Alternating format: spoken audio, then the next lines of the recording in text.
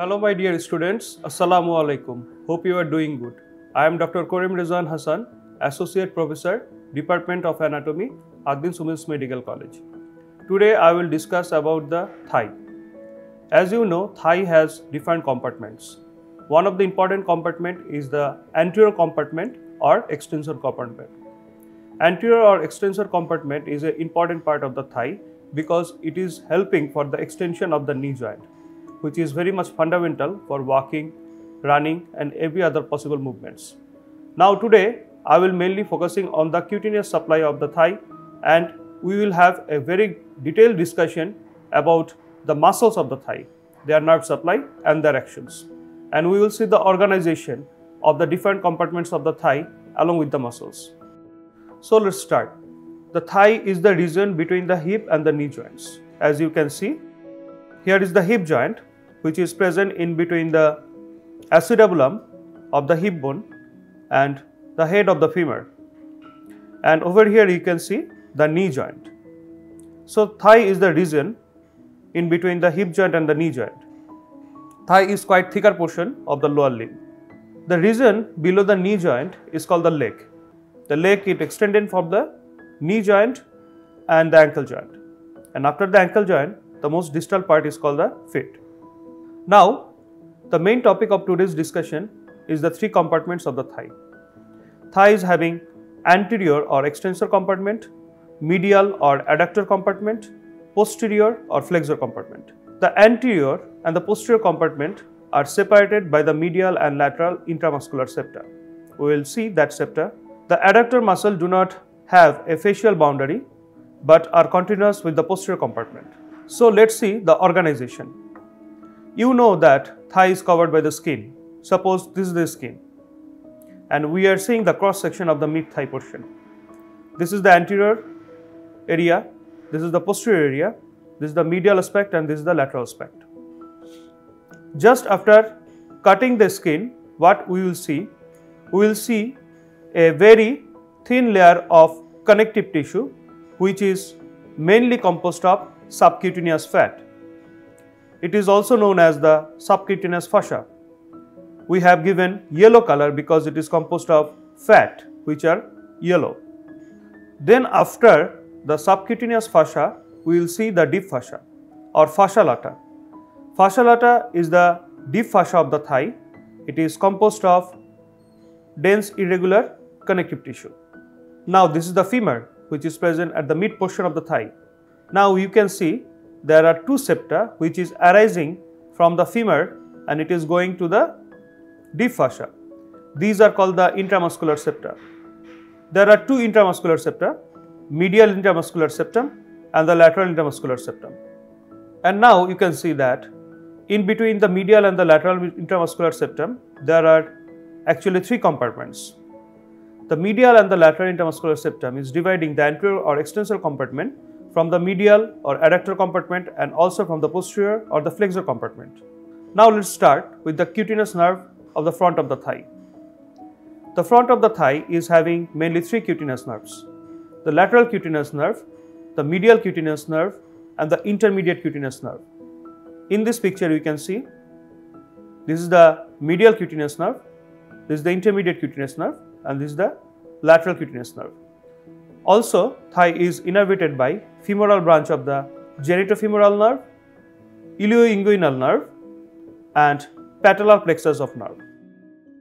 Remember, these cutaneous nerves are very much important because this cutaneous nerve is giving the cutaneous supply of the thigh. Any skin sensation, pain, touch, temperature, pressure, vibration, whatever the sensation is, that is carried out by the cutaneous nerves. Now let's see what are the muscles of the anterior compartment of the thigh. There are basically 6 muscles: pectineus, sartorius, then quadriceps femoris. The name quadriceps femoris is very important because here we can see that quadri means 4. Quadriceps femoris is basically having 4 muscles. The muscles are rectus femoris, vastus lateralis, vastus intermedius and vastus medialis. Let's start with the pectineus muscle. Pectineus muscle is one of the important muscle of the thigh, which is basically arising from the hip bone and it is attached also with the femur. Now this small pectineus muscle is having the origin from the pectineal line of the superior pubic ramus, and also it is giving insertion to the upper end of the linea aspera of the femur. Linea aspera, from the previous discussion we know that it is the posterior border of the femur. Now the nerve supply is obviously femoral nerve. Root value is number 3 and 4, and the action is the flexion and the adduction of the thigh at the hip joint. In this picture we can see the pectineus, which is coming from the pectineal line at the superior ramus, and it is going to the linea aspera over here. Now one of the most important muscle is the sartorius. Sartorius muscle is the longest muscle of the body, which is strap-like, and it is covering a very big area of the thigh. Almost it is coming from the hip bone and it is going to the tibia. That means this is the muscle which is crossing two joints, hip joint and the knee joint. So this muscle is having some of the actions over this joint. So let's see. The origin of the sartorius is coming from the anterior superior iliac spine, and the insertion is at the upper part of the medial surface of the tibia. Sartorius is one of the important muscle in the guy ropes. You know, the guy ropes are mainly formed by the three muscles from the three compartment. Sartorius from the anterior compartment, gracilis from the medial compartment, and the semitendinosus from the posterior compartment. Now the functions of the sartorius. The sartorius is doing the flexion and the lateral rotation of the hip joint, and it is also doing some kind of weak abduction at the hip joint. At the same time, it is doing the flexion and the medial rotation of the leg at the knee joint. So very obviously flexion, lateral rotation at the hip joint, and the flexion and the medial rotation at the knee joint. Quite interesting functions. In this picture we can see sartorius is coming from the anterior superior iliac spine, and it is going to the upper end at the medial aspect of the tibia. Now sartorius is also having a special property, that is, it is also forming the boundary of the femoral triangle. As you already know that femoral triangle is a triangular area at the front of the thigh, which is bounded by the inguinal ligament above and laterally at the medial border of the sartorius, and medially at the medial border of the adductor longus. So sartorius is also forming the boundary of the femoral triangle. This area, white area, is the femoral triangle. Now we are placing sartorius in the anterior compartment.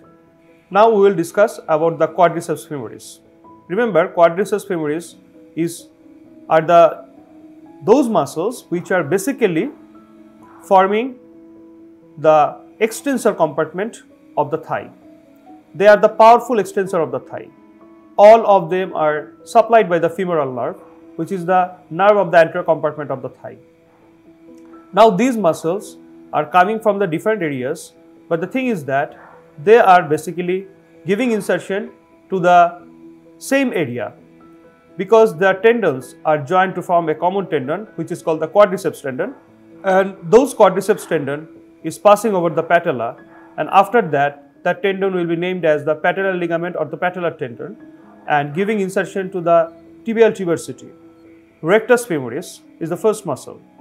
It is the most superficial muscle at the anterior compartment of the thigh among the quadriceps.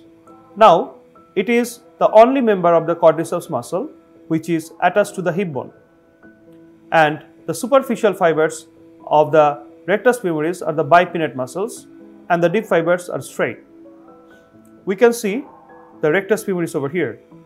The origin is coming from the two heads, straight head and the reflected head. The straight head is coming from the upper half of the anterior inferior iliac spine, and the reflected head is coming from the groove above the margin of the acetabulum and the capsule of the hip joint. The insertion, obviously I have said the insertion is done by the quadriceps tendon, which is the combined tendon of all the quadriceps muscles, and it will go to the patella, and thereafter it will go to the tibial tuberosity as patellar ligament. Now we are putting the rectus femoris at the anterior compartment over here. Then the vastus medialis. The name itself says that it is a component of the quadriceps femoris, but it is placed in the medial aspect. The origin, the lower part of the intertrochanteric line, the spiral line, medial lip of the linea aspera, upper 1/4 of the medial supracondylal line. Let's see.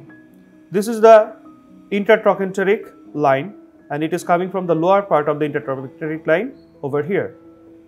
Then it is going to the posterior aspect as the spiral line. Over here you can see the spiral line, which is the medial border or the medial lip of the gluteal tuberosity. Then it is going to the linea aspera in its medial lip, and then it is going to the upper 1/4 of the medial supracondylar line. This red area indicates its origin. The insertion is at the medial 1/3 of the base and the upper 2/3 of the medial border of the patella via the quadriceps tendon. Now, we are placing the vastus medialis over here, just at the lateral aspect of the sartorius and behind the rectus femoris. Now, the vastus lateralis.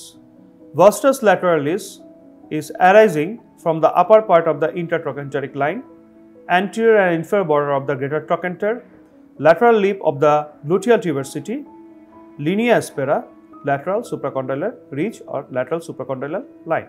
Over here you can see this is the upper part of the intertrochanteric line. Then it is going anterior and the inferior aspect of the greater trochanter, and it is going to the posterior aspect where it is following the lateral lip of the gluteal tuberosity, and then it is going to the lateral lip of the linea aspera and ultimately going to the lateral supracondylar line. And ultimately, vastus lateralis is inserted to the lateral border of the patella via the quadriceps tendon. We are placing the vastus lateralis over here. Then vastus intermedius. It is the deeply placed muscle just behind the rectus femoris. The origin is from the anteromedial and the anterolateral surface of the lower 2/3 of the shaft of the femur, as you can see from here. And it is inserted into the superficial aponeurosis, which forms the deep part of the quadriceps tendon. That means it is ultimately going to the quadriceps tendon to the patella. We are placing the vastus intermedius over here. So we can see how the anterior compartment muscles are arised within this anterior compartment. So this is the picture where we can see sartorius, then pectineus, then rectus femoris, vastus medialis, vastus lateralis. Behind the rectus femoris there will be vastus intermedius. Nerve supply, we already discussed the nerve supply, that all the muscles of the anterior compartment of the thigh will be the femoral nerve. In this picture we can see the sartorius is innervated by the femoral nerve, is an important branch of the lumbar plexus. This is the sartorius, and all the muscles of the quadriceps femoris is supplied mainly by the femoral nerve. As you can see, the femoral nerve is descending down below the inguinal ligament, and it is giving supply to all the muscles of the quadriceps femoris.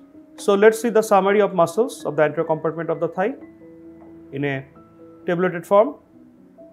Sartorius, origin is from the anterior superior spine, insertion to the superior aspect of the medial surface of the tibia shaft near the tibial tuberosity. It flexes and the lateral rotates the hip and flexes and the medial rotation of the knee. Nerve supply is the femoral nerve, blood supply femoral artery. Rectus femoris, origin from the straight head of the anterior inferior spine, deflected head from the groove just above the acetabulum, inserted into the base of the patella from more central portion of the quadriceps femoris tendon. It's doing the action of extension of the knee. Nerve supply is the femoral nerve, and blood supply is the lateral circumflex femoral artery. Vastus medialis, origin is from the inferior intertrochanteric line, spiral line, medial lip, linea aspera, superior medial supracondylar ridge of the femur, medial intramuscular septum. Insertion is to the medial aspect of the base and the border of the patella. Nerve supply is the femoral nerve, action is the extension of the knee. Blood supply is the femoral artery through the profunda femoris artery and the superior medial genicular branch of the popliteal artery. Vastus lateralis, coming from the superior intertrochanteric line, anterior and the inferior border of the greater trochanter, superior portion of the lateral lip of the linea aspera, lateral portion of the gluteal tuberosity, and inserted into the base of the lateral border of the patella and ultimately to the quadriceps tendon. Action is the extension of the knee. Nerve supply is the femoral nerve. Blood supply is the lateral circumflex femoral artery. Vastus intermedius, origin is the superior 2/3 of the anterior and the lateral surface of the femur, also from the lateral intramuscular septum, inserted into the lateral border of the patella. Extension of the knee, it's its function. Nerve supply is the femoral nerve. Blood supply is the lateral circumflex femoral artery. So my dear students, today I have discussed about the muscles of the anterior compartment of the thigh. In the coming days, I will discuss about the blood supply, and the venous drainage, and that means the artery supply and the venous drainage of the anterior compartment of the thigh. Till then, stay safe.